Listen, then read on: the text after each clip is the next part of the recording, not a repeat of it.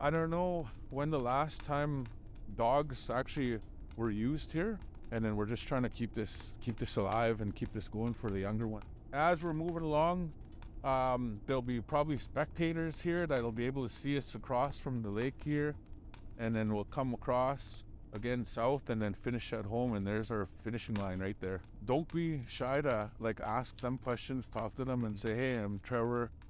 This is my first time here. I feel a little bit nervous to like hearing the race is coming, you know. Try to not think of it as a race. It's just us, the three of us, going out for a fun run.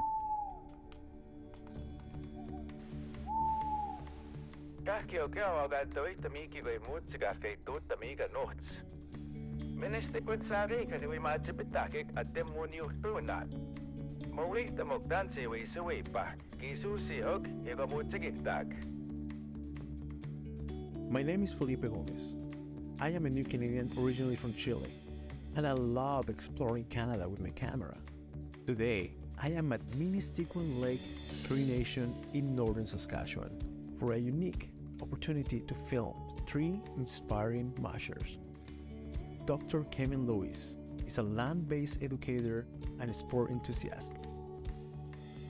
Garrick Schmidt is one of Saskatchewan's most competitive mushers, lead for his dogs and the rush he gets from the races.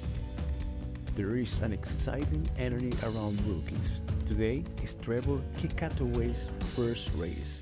All eyes are on him and his dogs. As soon as we got to the starting line, I've never seen all of my dogs that hyped up before. It was awesome. This race is no walk in the park.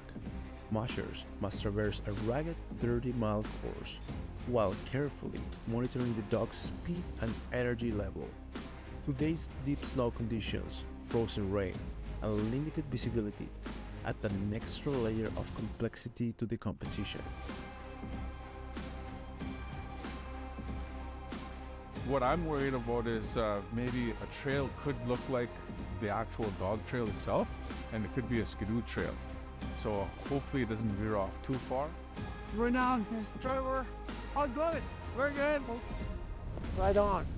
An hour into the race, Trevor finds himself in the lead position, while Kevin and Garrick trail behind. But problems arise.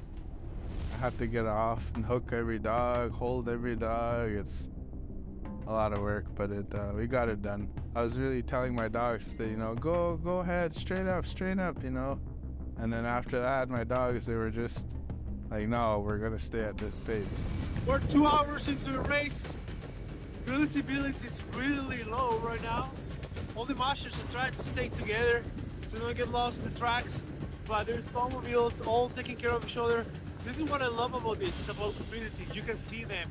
If somebody got a problem, they all stop, they all help each other. It's beautiful to see. My dogs veered to the right and wanted to follow the skidoo trail, and then I got onto the actual trail, but I was going counterclockwise where I was supposed to go in clockwise. As a consequence, Kevin is out of the race, but his mission is bigger than that.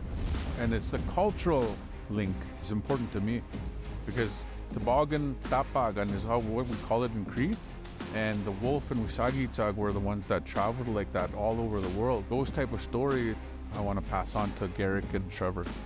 Similar conditions pushed Trevor to leave the race as well. I felt pretty defeated. I really wanted to stay. I had lots of fun and it was a really good experience out there.